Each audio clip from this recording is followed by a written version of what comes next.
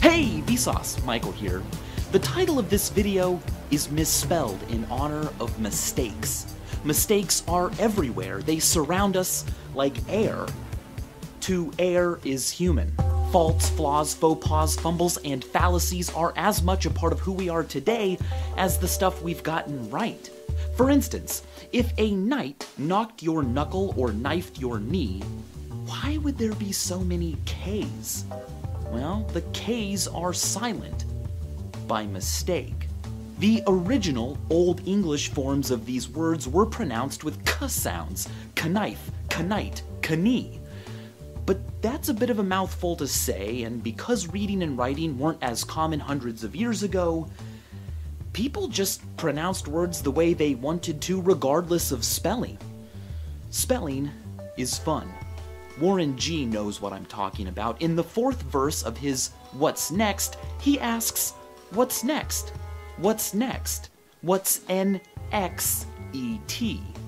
Spelling isn't the only thing we get wrong. The history of science is a graveyard of dead and abandoned ideas. Fritz Machlup coined the phrase half-life of knowledge, the amount of time it takes for half of the knowledge within a field to be superseded by new, better ideas or to simply be shown untrue. Donald Hebb famously estimated that the half-life of knowledge in psychology is just 5 years. Humans are awesome, don't get me wrong, but we tend to believe that what we currently think we know about the universe is reasonably correct, even though statistics aren't on our side.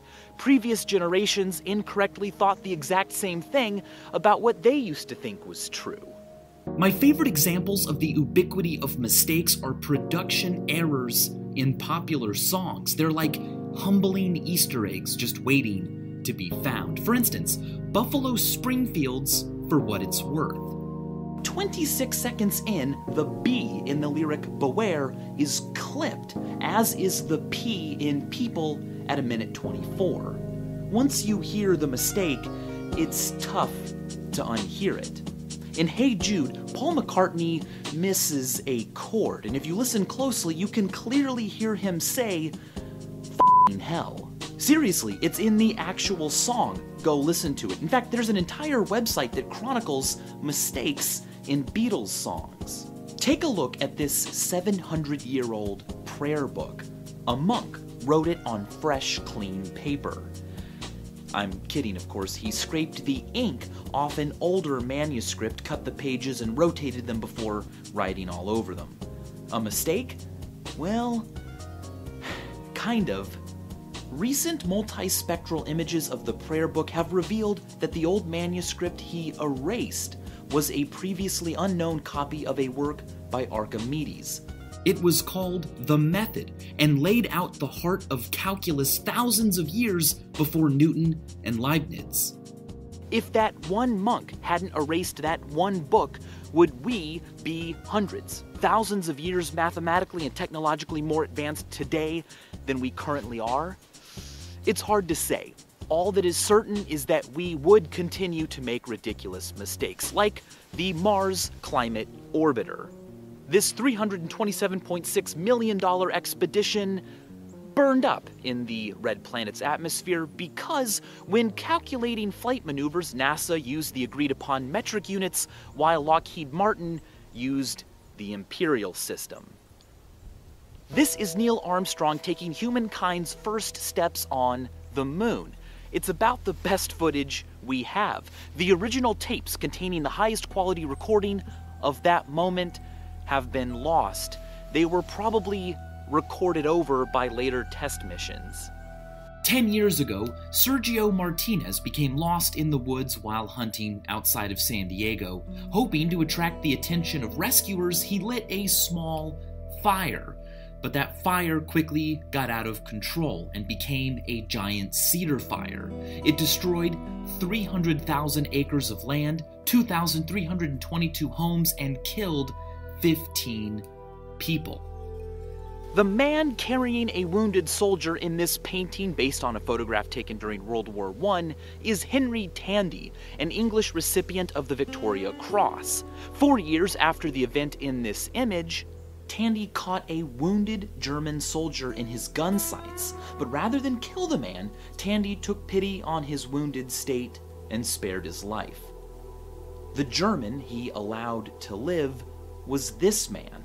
Later, the man whose life he spared wore his mustache shorter, but still had the same name, Adolf Hitler. In 1918, did Henry Tandy miss a chance to kill Hitler? Detailed research has found that the exact days their units were in the same location don't quite match up. The story is apocryphal, but what is known is that Hitler owned a copy of the painting of Tandy.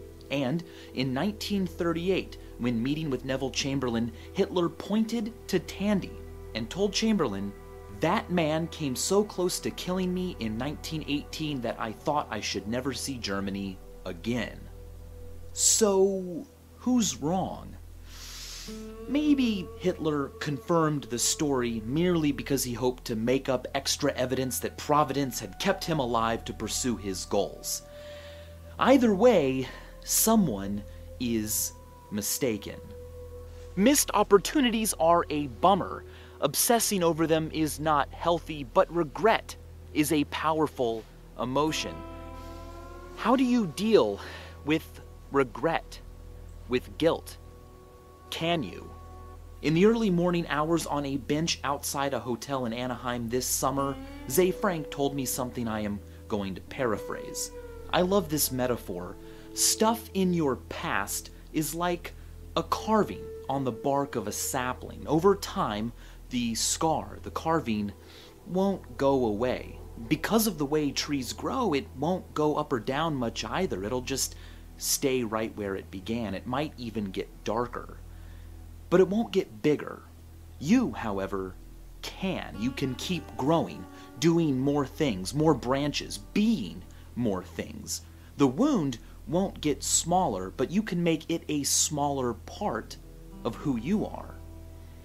Maybe regrets are like that. They stick around forever like arbor glyphs.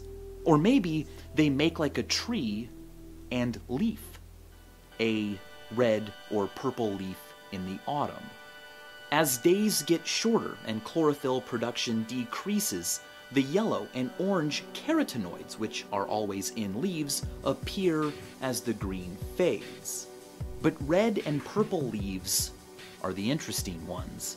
As winter approaches, it would seem to be a good time for trees to conserve energy, but some trees do the opposite. Instead of giving up, they spend extra energy producing anthocyanins to turn their leaves red and purple hues.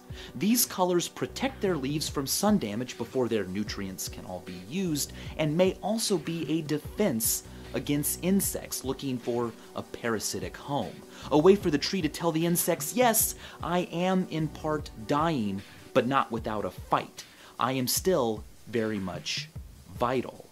Drought and even tourniquets applied by man can bring about these colors prematurely.